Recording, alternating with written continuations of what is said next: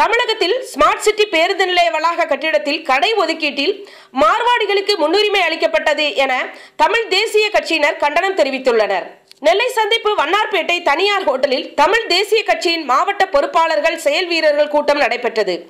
இக்கூட்டத்திற்கு மாநில அமைப்பு செயலாளர் ஹரிமுருகன் தலைமை தாங்கினார். மாநில துணை பொதுச் செயலாளர் பசுமலை முரளி, மேற்கு மாவட்ட செயலாளர் கணேசன் ஆகியோர் முன்னிலை வகித்தனர்.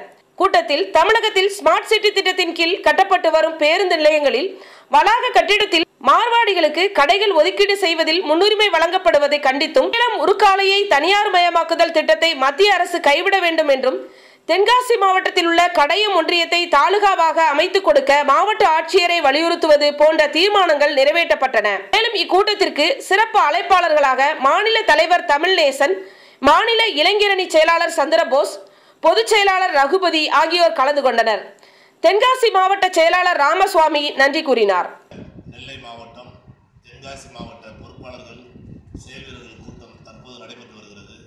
இந்த கூட்டத்தில் குறிப்பாக பெருநகரமான நெல்லை, சென்னை, மதுரை போன்ற திருச்சி போன்ற பெருநகரங்களில் மார்வாடிகளின் அட்டுழியம் மிகப்பெரிய அளவில் இருக்கின்றது. குறிப்பாக நெல்லையிலே மிகப்பெரிய வணிக வளாகம் கட்டப்பட்டு வருகிறது.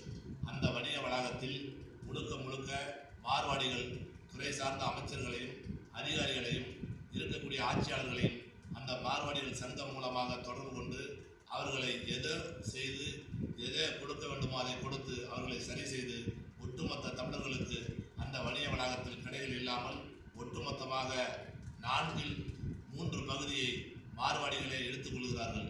இந்த சூழ்நிலை ஏற்பட்டால் தமிழ் தேசிய கட்சி சார்பாக நாங்கள் நெல்லையில் இருக்கக்கூடிய மார்வாடிகளின் வணிக வளாகத்தையும் மார்வாடிகளின் கடைகளையும் நாங்கள் இழுத்து மூடும் போராட்டத்தை முன்னெடுப்போம்.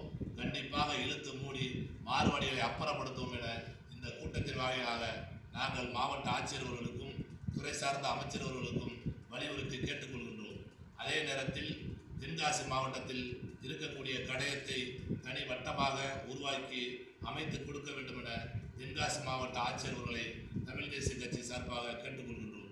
அது மட்டுமல்லாமல் தமிழகத்திற்கு வரக்கூடிய மத்திய அரசால் அழுத்தம் கொடுத்து கொண்டு வரக்கூடிய ஹைட்ரோ கார்பன் திட்டத்தை மத்திய அரசு உடனே கைவிட வேண்டும். அதேபோல் சேலம் உருக்காலை தனியார் மயமாக்குவதை மத்திய அரசு கைவிட வேண்டும் என தமிழ் தேசிய கட்சி சார்பாக கேட்டுக்கொள்கிறோம். தமிழ்நேசன், தமிழ் தேசிய கட்சி தலைவர்.